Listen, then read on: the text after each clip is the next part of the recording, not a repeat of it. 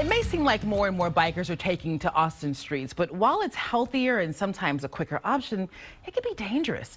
A recent study by a group of lawyers out of Chicago showed that Guadalupe Street from West Cesar Chavez to North Lamar was the most dangerous stretch of road in Austin for riders. So joining me now with more information on what kind of injuries can come from bike accidents, Dr. Lauryssen. He's with St. David's Round Rock Medical Center. Good morning. Good morning. How are you? I'm pretty good. I'm pretty good. Yeah, so this stretch of road, Guadalupe Street from West Cesar Chavez to North Lamar, the most dangerous. What kind of injuries do you see when folks, I don't know, what are they? What happens to them? Well, sadly, there's a number of injuries that occur. Spinal cord injuries, orthopedic injuries, and the worst and most devastating are the brain injuries, traumatic brain injuries that occur from patients that are struck by cars or not paying attention. And so that's how these injuries occur. How do you treat them? Well, if it's, we get them to the ER as quickly as possible, and that's where our EMS services are fantastic and get the patients to us. And if patients have traumatic brain injuries, we get them scanned immediately with CAT scans. We look at their spinal injuries, orthopedics. They get evaluated by the trauma service.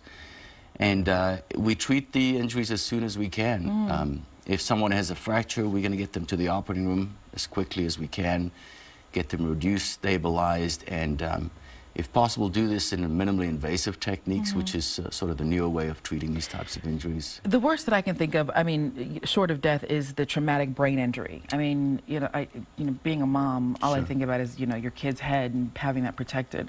So, what can a biker do to make sure that, other than just wearing the helmet?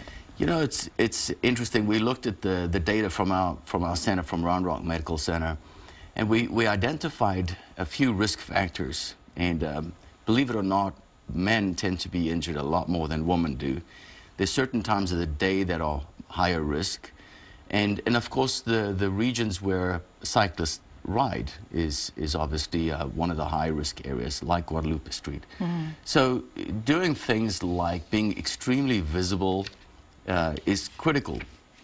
Wearing flashing lights, bright colors.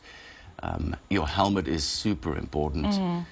Things like avoiding and understanding that motorists are going to be distracted by texting, which they shouldn't be doing.